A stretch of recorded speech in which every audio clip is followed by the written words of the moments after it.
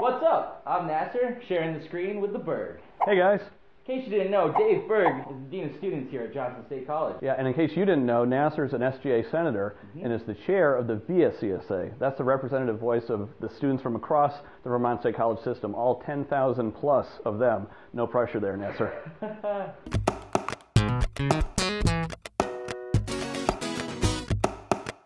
Do you know what today is? Constitution Day. Ah, yes, my favorite holiday. I remember the days when Pop would gather all us grandkids around and read the U.S. Constitution by candlelight. Together we decorate our powder horns, fire off our muskets, and yell, "Huzzah!"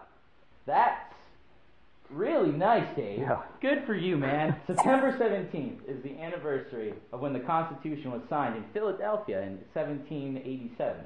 We'll be celebrating in our own way by getting students registered to vote. There will be film discussion with Dr. David Plazik. He's great. And we're handing out pocket-sized copies of the U.S. Constitution.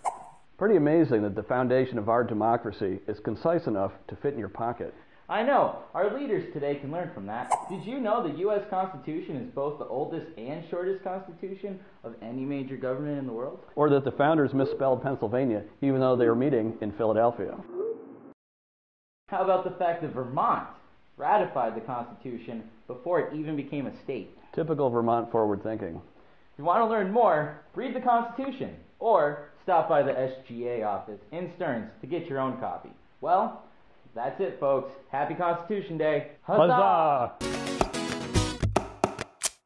Hey, what's up? I'm Eric. Just wanted to say Campus Wide Open is all about sharing the screen. So if hosting a webisode looks like fun to you, shoot me an email at the address below. It's super easy. It takes about 30 minutes to shoot. We'll let you choose a topic and even hook you up with your own little name tag thingy.